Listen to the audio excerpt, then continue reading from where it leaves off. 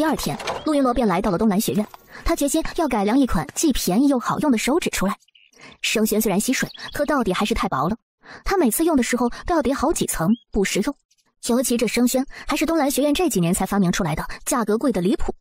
在没有生宣以前，他用的都是毛边纸，可毛边纸的另一面是非常粗糙的，用起来的体验感极差。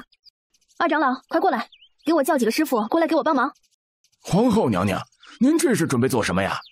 你去帮我找一些懂制纸工艺的师傅过来，我想改良一下纸张。何必要舍近求远呢？我们几个长老都懂，正好现在他们也都没课，我去把他们叫过来。几个长老一听陆云罗要研究新东西，一个个跑得比谁都快。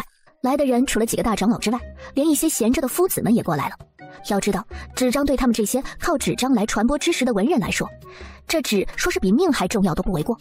他们每一个人都对陆云罗充满了期待。生宣出现之后，这短短的几年里造就了一大批的画师，不知皇后娘娘会改良出什么样的纸来。皇后娘娘，可否问一下，您想改良出什么样的纸来啊？当然是用来试绘。是就是擦的意思，这秽嘛，顾名思义就是污秽的意思，他应该没用错词儿吧？钟老头一度以为自己听错了，试绘用纸，场面诡异的安静了下来。皇后娘娘这般大费周章的要改进纸的工艺，不是为了更好的传播知识，而是为了如厕的时候用来试绘。胡闹！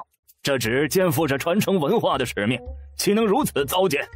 这位是郭伦郭老先生，地位崇高，极负盛名，是史学儒学上的名师大家，您不在的几年里被族长聘回来的。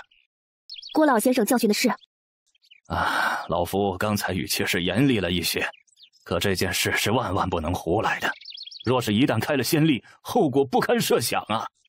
今后那些印着前人无数瑰宝的书籍，今后将会被无数人糟践啊！那将是对文化和知识毁灭性的打击呀！